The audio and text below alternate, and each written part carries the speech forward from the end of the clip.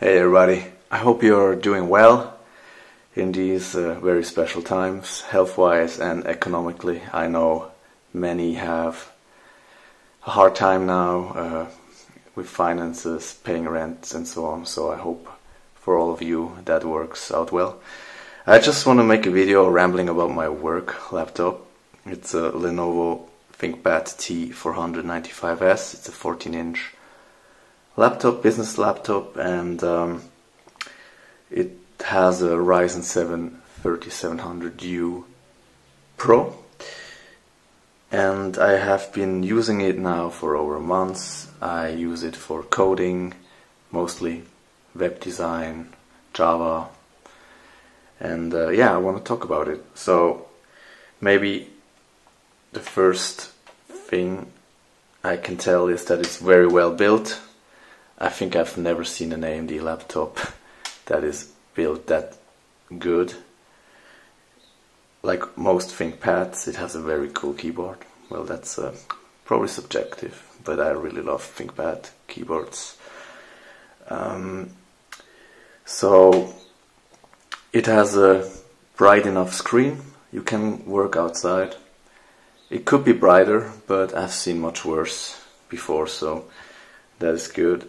The battery life while working is about 6 or 7 hours, meaning screen brightness is almost on max, and using Wi-Fi streaming in the background, let's say YouTube or Spotify, so it's like 6 hours, which is very nice. I think I've never seen an AMD laptop with that a good battery life. In reviews I read about this laptop, there was the issue that the fan is loud and annoying. This has been improved with a new BIOS, with some BIOS fixes. I don't know really the version. And you can also eliminate it by choosing a proper Lenovo power plan profile, which on the downside clocks the CPU lower, so the performance is lower, but battery life is up. So yeah, anyway, all in all, I have to say it's the best laptop with an AMD chip I've ever had. It's not that fast, at least for the tasks I'm using it. I have to say I was happier with some Intel laptops in the past. This laptop model is about $1,300. It has a 4G chip in it. This model had 16 gigs of RAM in it. And yeah, maybe let's look inside. What I like about Lenovo laptops is that they are very well maintainable. Oh, Lenovo ThinkPads. The other ones are not that great. And they have very good BIOS support, so they fix a lot of things, even minor issues, with a lot of BIOS revisions. Yeah, let's look inside. There is a very fast Samsung Nvme drive. We have a very good Intel network Wi-Fi chip, and under this plate is the 4G chip, 4G modem. What's positive is that the heat pipe is pretty thick. I saw in the past that many cheaper AMD laptops, they come like with a half as thick heat pipe, and the cooling is miserable. Yet I have to say that the laptop gets very hot. If you have it on your lap, it's like almost that you almost get burned. So that's not that cool. What I wanted to do is have a look under the heat pipe.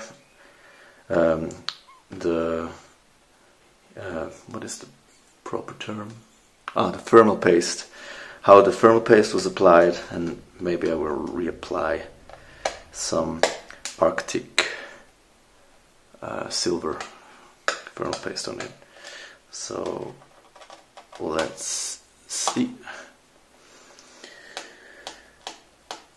Anyway, it's still a very good laptop. It's the best AMD laptop I've ever had, but I would say it's not good enough yet. I really hope that with Renoir, so Zen 2, the laptops will be fast enough and have a better power management, so we get proper performance. So let's see how it looks under the hood. Looks pretty okay. It's not too much thermal paste. It was pretty good. Now that I removed the heat pipe, I will reapply the thermal paste anyway. Yeah, that was just some ramblings. I used it now for over a month. It's a good laptop. It's fast enough. Not as fast as I hoped.